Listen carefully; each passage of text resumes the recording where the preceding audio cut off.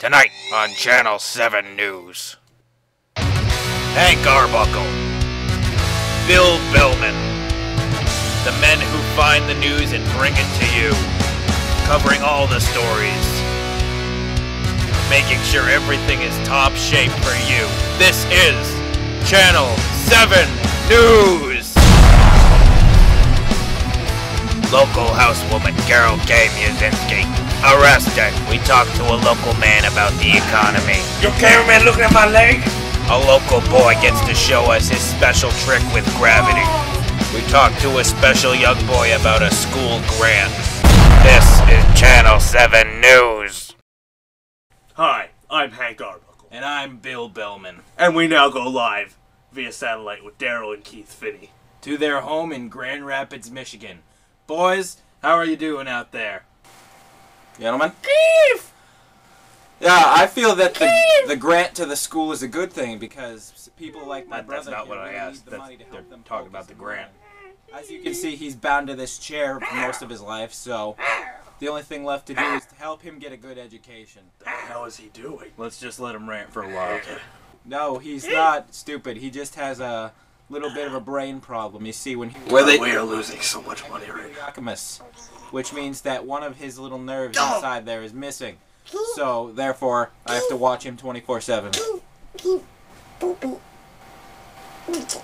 Did you make boom? Excuse me, gentlemen. Where are they taking his brother?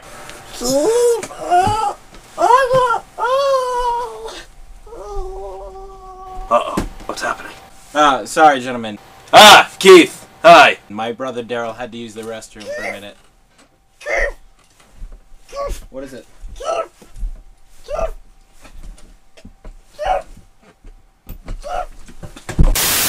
This is a fucked up family. Don't say that. Don't let him know that. A local woman was arrested today for selling crystal meth to homeless people. Old lady Carol K. Mazinski thought she was making apple pies for young school children, but little did she know she was supplying dangerous narcotics to old homeless people. She was selling crystal meth to homeless people. It's the same thing. I don't know what you're talking about. You're Please going help in. me. I'm Carol K. Let's go. Musinski. Let's Help go. me. Oh, God. Let's go. You have the right to remain silent. Carol Anything you K. say can will be rolled against you again. And now we're going on to the news story. There's a new Walmart in town, and we're seeing what the local townspeople have to say about it. And now we go to call for an interview. So what are your thoughts about the new Walmart going up? I think it's great. I love Walmart. Hey, you want a beer? No, I'm all set, sir. You don't want a beer? You queer? No, I'm not queer. I'm not a homosexual. Okay, 'cause I don't But like queers. more thoughts on the Walmart going up. How do you feel? How do you think this is going to help the town's local economy? It's gonna be great. You know how many women are gonna be there looking at hardware? Oh, I can Are you a handyman of some sort? I love it. See this wrench here? This chair's been a little loose lately, you see. Let me just, no! Dang it! Boy, grab my cane. So all in all, where do you stand on the matter? Stand? Your cameraman looking at my leg? No, Joe. I fought for your freedom, boy. I fought in Nam. You say you like beer?